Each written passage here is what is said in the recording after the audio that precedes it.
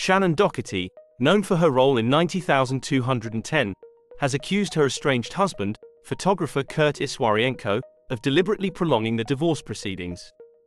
In a legal filing, Doherty claims Iswarienko is stalling in hopes that she will pass away from her stage 4 breast cancer before he is obligated to pay spousal support.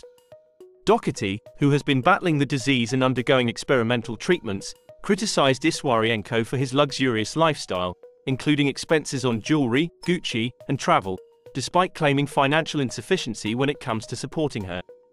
The actress highlighted the disparity between their incomes, noting that while Iswarienko's average annual earnings over the last 3 years was $672,916, hers were significantly lower at $259,708 due to decreased work opportunities and high medical costs.